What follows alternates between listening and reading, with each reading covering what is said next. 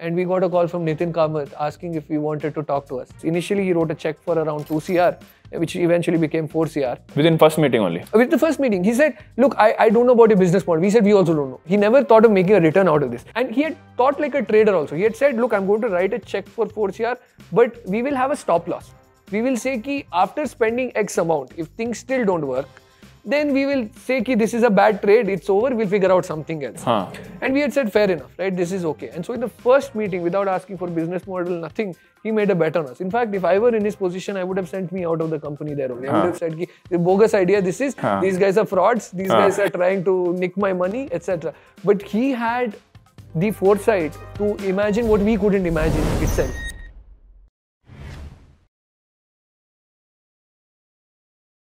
Hey guys, welcome back to another episode of the 1% Club Show, where we talk to some of the most successful people in India. On today's episode, we have Mr. Shrehith Karkera, who is the founder of two of the most loved and most respected financial companies in the country, namely Finshots and Ditto. Shrehith, thank you so much for coming on the show. Yeah, thank you for having me, Sharan. Before IIM A, what were you doing? I was actually teaching at a coaching center. So I'd graduated as a computer science engineer. Oh, after graduating as a computer science, you became a teacher? Yeah, I became a teacher. Teaching what? I was teaching time students, CAT students. Initially, I started teaching bank PO aspirants. But I think slowly I realized I had a knack for teaching. I graduated from teaching bank PO students, aspirants, to slowly CAT students. And I was like, okay, maybe I could give this exam myself. So you were teaching, then you gave CAT, got into IIM A. But I wanted to ask you, you did that, you got into IIM A, you studied for 2 years. Yeah.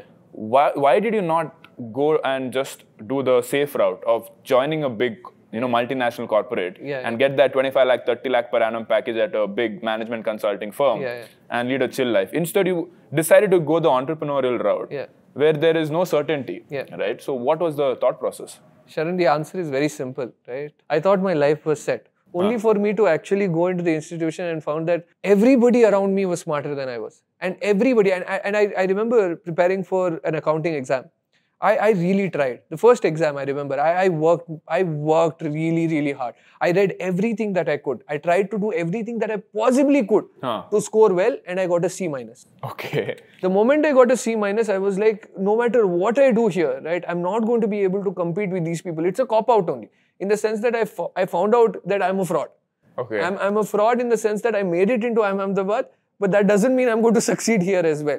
So honestly, I feel like at that point in time, I was so underconfident. I felt like I couldn't do anything meaningful here. My first year was a train wreck. My GPA was so bad in the first year that I feel like out of the 300 odd people in my batch, I was probably ranked close to the last 300, right? Okay. It was that bad.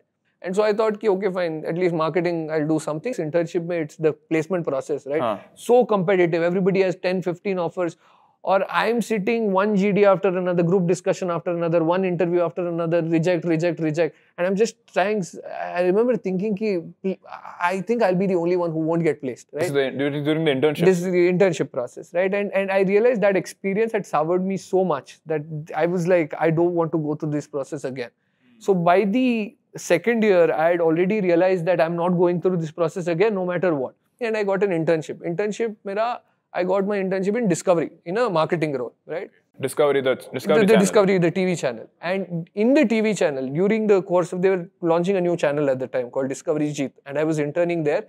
But in the first 2 months, I had proved absolutely nothing for my manager to confide any trust in me. In fact, if I were my manager, I would have fired me.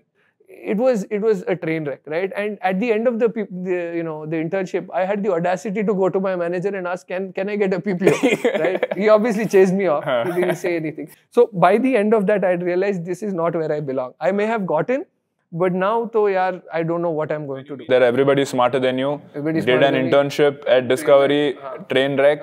But towards the end of it, I decided that, placement, I can't do this, right? I probably need to do something else. This was immediately after we graduated, and we started off with the most horrible idea you could think of. We started covering SME IPOs. That is where we started. We used to cover, the market in the hopes that this will be useful, but it was not. Then we started pivoting, we started writing about more mainstream companies, Nestle's and your Page Industries, etc. And that also probably succeeded to a certain extent, but really, I mean, if you're writing one story a week, it's not going to make a meaningful impact on people's lives. You had obviously a loan as well, I'm assuming. Yeah. Right? Yeah. 25 lakh, 30 lakh rupee loan. 20 odd lakh it was. Loan. Yeah, loan. So what were you doing? Who's paying the EMI? The college, they said every year, for 2 years, right, every month, if you continue working on your startup, I will give you a monthly stipend of 40,000 rupees. Oh, they do all this. They offer this and they say ki I'm incentivizing you now to start up because obviously loan hai, you can't, you have to pay your EMIs, otherwise you can't do anything. And they also said after 2 years, if nothing works out, you will have a safety net. You can come back and sit through the placement process again. Oh. Now granted that I was never looking to do that, but still that is a massive safety net. So for those first 1.5 years when we were experimenting and doing completely ridiculous things like writing SME stories, etc., the only reason why we could do that was because of the stipend and the fellowship. Wait. You were getting 40,000 rupees stipend. Correct. And then how were you hiring people? So we had interns. We would all pool 10,000 from each one of us. So we would pay that. We would, the remaining 10,000, we would set it aside in the hopes that, we can fend for ourselves with that money. We never said it out aloud, but internally each one of us was thinking, I don't know how long this will sustain. You guys are losing the confidence. I think internally, we were sort of having doubts, like when will this end, right? So I think we were at that point and then suddenly our luck turned again, right? So we made a silly video of this Jet Airways ka market share. It was this bar graph ka video. It was a silly video, right? And that went viral on Twitter and we got a call from Nithin Kamath asking if we wanted to talk to us, right? And they said, come fly down to Bangalore. And we didn't have money to fly down to Bangalore also. Went to our college again, we begged them. Right? We were like, please give us some money so that we can buy flight tickets because we need to meet him in the next 1 week. Graciously enough, again, we got the money, we booked the tickets, we went there. We were supposed to meet Nithin. Unfortunately, when we were supposed to meet Nithin, we get a call from his executive assistant saying, sorry, Nithin got invited to Prime Minister Modi's swearing-in ceremony today. Unfortunately, we'll have to reschedule.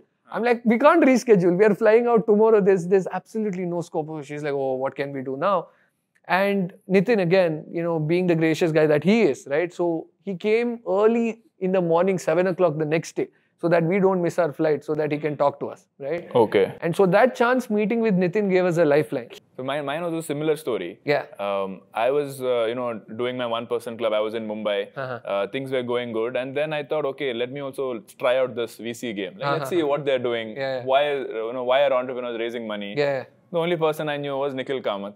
Right, I texted him saying, hey, I wanted to talk about what I'm doing. Yeah. He's like, he also said, come. Next day only he said, come. Yeah. From Mumbai, I fly to Bangalore. Yeah.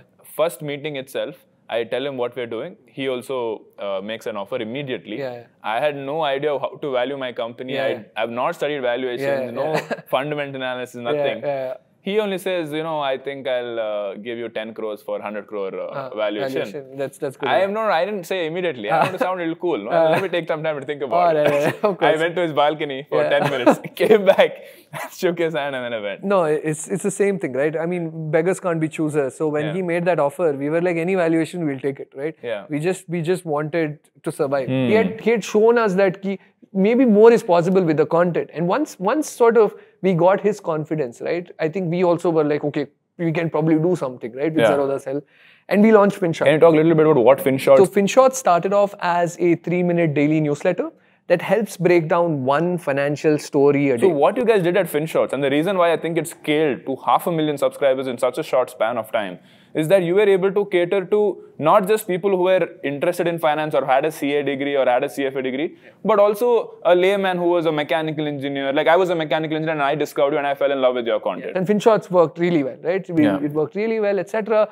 And then the question was, how do we make money? Because I think once you raise money, you become custodian of somebody else's faith, right? Yeah. So then it becomes more important for you to figure out how to make money. At the time, we had about 8 months ka runway, right? 8 months ka runway, right? Which was probably around 1.2 CR, something like that. Okay. Because we were spending around 10 lakhs in salaries. So you guys were taking salaries?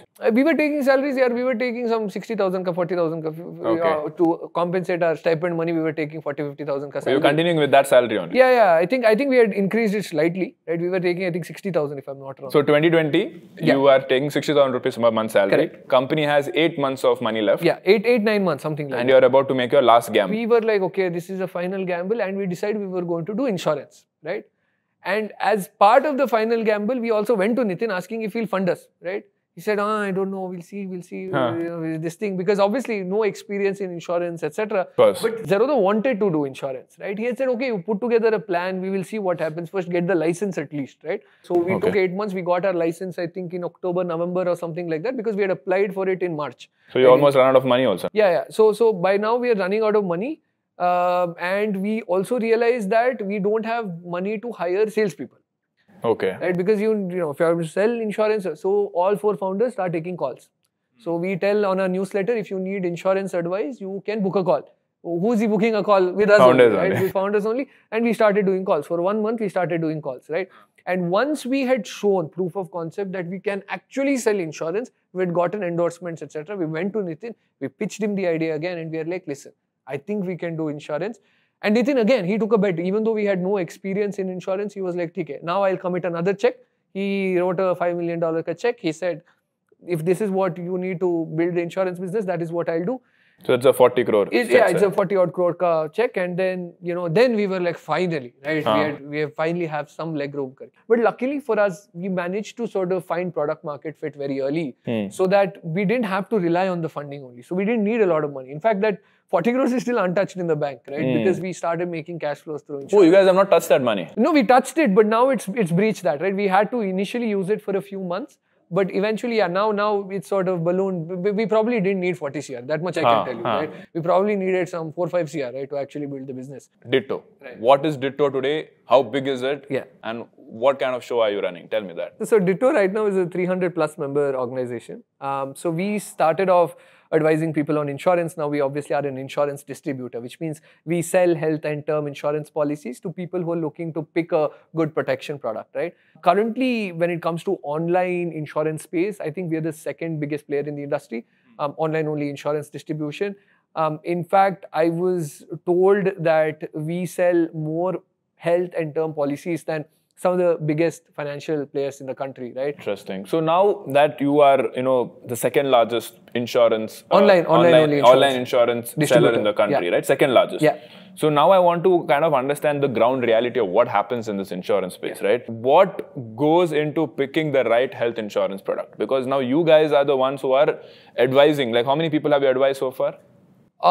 So far, I think we've had close to 2.5-3 lakhs people, I guess. 2.5-3 lakh people. Almost 3 lakh people, yeah. 3 lakh people have booked a call with us and we've spoken to them, or they've texted us on WhatsApp and we've advised them. So almost 2.5-3 lakh people you guys are advising on insurance products. So what goes behind, filtering out of that and telling, hey, this is good for a customer? Like, what is the process? Insurance is a product where you have absolutely no idea if the product is actually going to be meaningful until you make a claim. But before we get into that, let's explain the audience what are the two different types of claims. Okay. One is that insurance company says that I will pay on your behalf. Correct. So you don't have to ever open your wallet. That's cashless. Cashless. Yes. Second is a reimbursement claim where you pay first. Correct. And then you apply and within 30 days you get your money back. Correct. Obviously the first one is more preferred because I will not have 7 lakhs sitting in my bank account at any given point. Very few people. And also the features. Some people will tell, I'll give you unlimited restoration, 1 crore ka cover.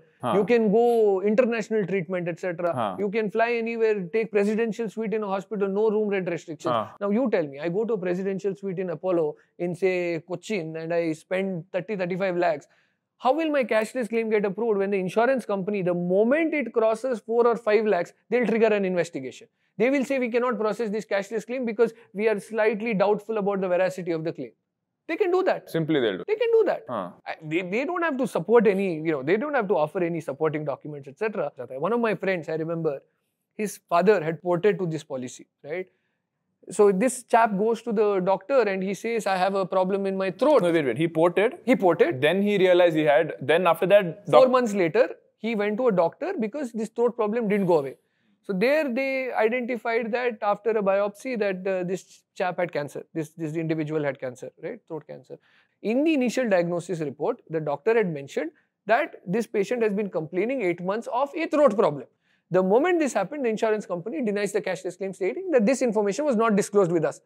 You did not disclose this information with us. We have grounds. We will fight this case.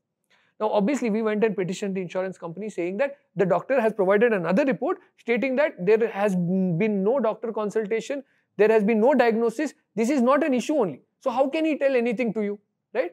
So we got another report from the doctor saying that that was his mistake of mentioning it. But the insurance company now is like, no, I will fight. Right? So then we had to fight with the insurance company to process the claim. So when eventually they did, because they know they have no grounds. They have no grounds, right? They also know. But they just want to do this. They just want to do this because they're like, dekh them. We'll see. Okay. What is there? They lose nothing. The regulator doesn't penalize them, right? Yeah. So they'll say we have some. In fact, recently we had another this thing saying ki this chap had diabetes. He got a heart attack, right? Now this is another person. Another example. He had diabetes. He had disclosed the diabetes problem. Policy was issued.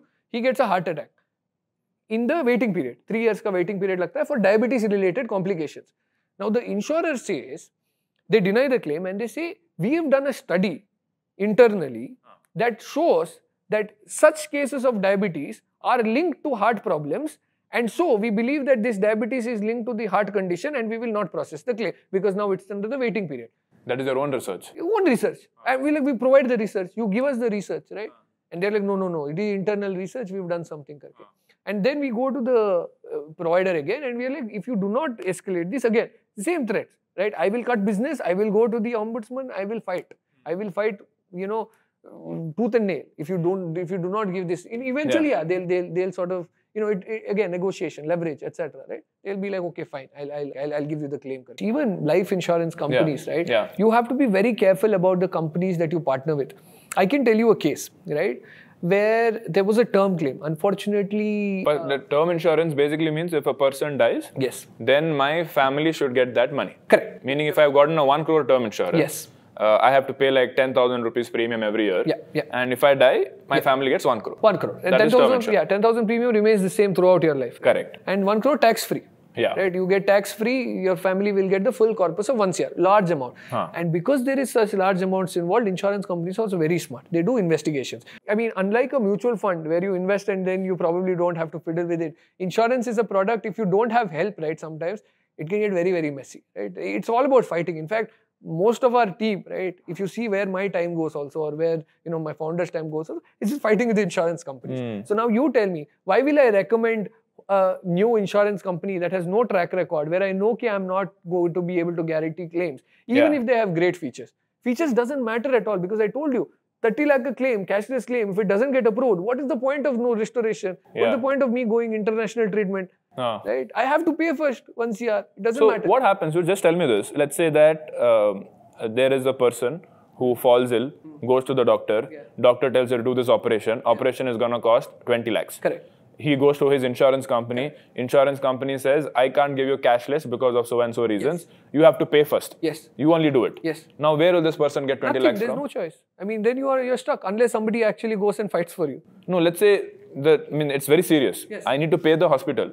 What are his options? Like, what will social media, that's it. And then you have to shame the company on social media. Honestly, that is the only option. There's no other option. But don't some people take like personal loans and all for this? They do it. They do it. Ultimately, if nobody is paying, I have to get desperate. No. However, having said this, the good insurers that we have worked with, out of the 10 claim that comes in, right, maybe 1 or 2 they'll dispute because there is some real grounds to dispute. Like, there's a legitimate case. I'll give you an example where we had a customer come in and this lady was getting a hip replacement surgery.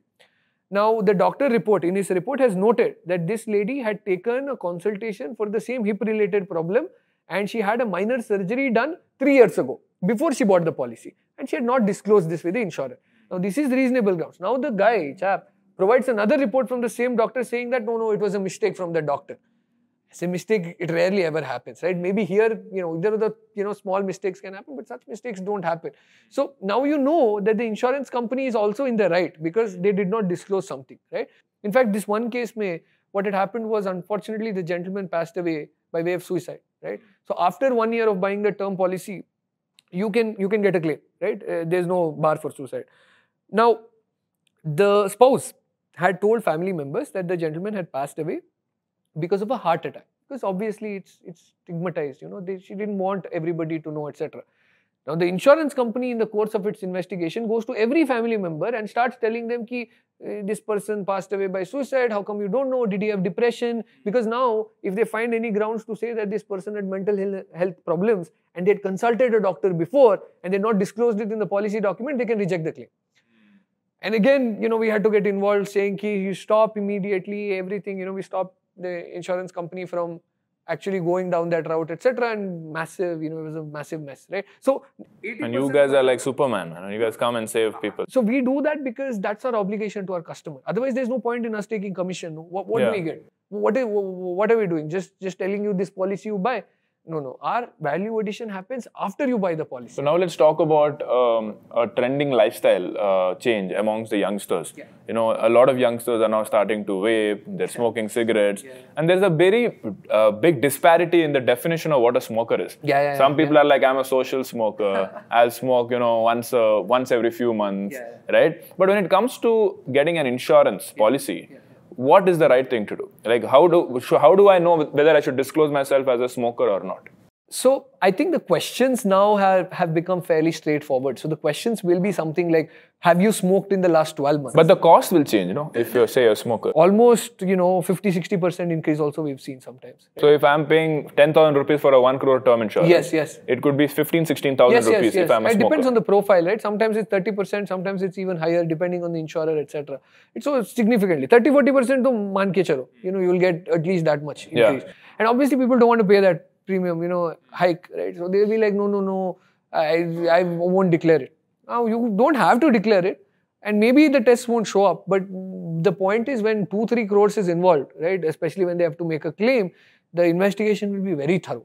They will ask every nominee, every friend, every person that they can find to see if you smoked. If they find even the remotest evidence, a social media post. In fact, I've heard stories, I don't know if it's true, but I've heard companies going to social media profiles and finding people who have drunk or smoked and they've seen pictures and they've used that to contest claims. Wow. Right? So, because 3 crores, I can spend 10 lakh on an investigator and I can save money, So I've seen insurance companies do it. I thought there is a misconception out there because most people think that if I disclose that I'm a smoker and a drinker, and if something happens because of that, I'm covered. No.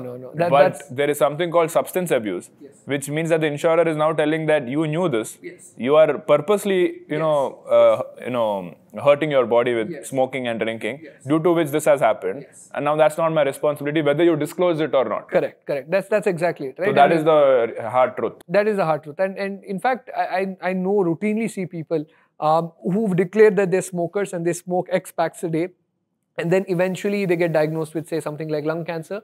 And there is a clear correlation there, right? Because you've declared so many packs, I can clearly establish some ground to say that this lung cancer is related to your smoking habit, and if I can make that link, I can contest a claim. If I can contest a claim, I can deny a claim. So then what is the point of disclosing only if they're not going to cover it later? No, but that's the thing, right? If you are a modest drinker, a smoker, etc., and if you have other issues, right, etc., then they won't come back and say, oh, you did not disclose this, right? Like what other issues? Like let's suppose you have a heart attack. Let's suppose there's a heart issue, etc., and they found out that at some point in time that you used to drink in the past, and you've not made these declarations. So once you're unfaithful in your declarations, and the insurance company, in the hospital or the treating doctor, in their discharge summary, make any observations about your alcohol habits or your smoking habits, etc., insurance companies then have ground to say that you were not honest in your declarations, even if it is not related to the condition that you're suffering right now, and they can contest a claim. Right? It's not a matter of whether you can win in High Court, Supreme Court 10 years later. It's a matter of whether your nominees can even fight the case for that long. Right? So generally we tell people to declare it because this shouldn't be an issue. They shouldn't have any grounds to deny the claim, saying that, look, the doctor has made a mention that you smoke occasionally, whereas you've not declared this in the insurance, in the proposals or the application. So that's why we ask people to declare it, because it's in their best interest. Now, what about this? Let's say I took a term insurance. I've never smoked in my life. I took term insurance. It's been 3 years. Then I meet this guy in Goa and we are smoking. Now what happens? So that's an interesting question, because oftentimes nothing should happen because you started smoking after you bought the policy, and ideally there should be no repercussions. However, what we tell people is if you pick up a smoking habit or if you pick up a drinking habit, you've not disclosed it in the proposal form afterwards, obviously, because you can't disclose. You haven't been drinking and smoking.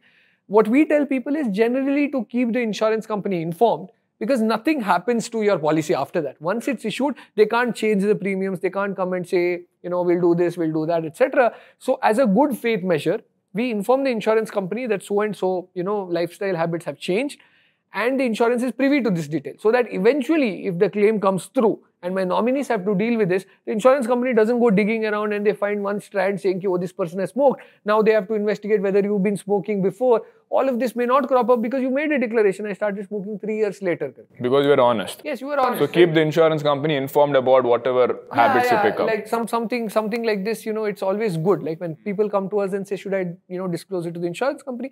We say there's nothing, there's no harm, right? You can disclose it and nothing will happen, nothing will change. Right? Yeah. So usually we tell people. Guys, we just wanted to mention that for all the 1% Club members, you guys will now have access to Ditto's best insurance advisors, and you guys will get it access on the same day as well. And the link is down below in the comment section for booking your slots for getting the right health insurance or the right life insurance product, not just for you but also for your parents and other family members. All right, guys, I'll see you in the next one.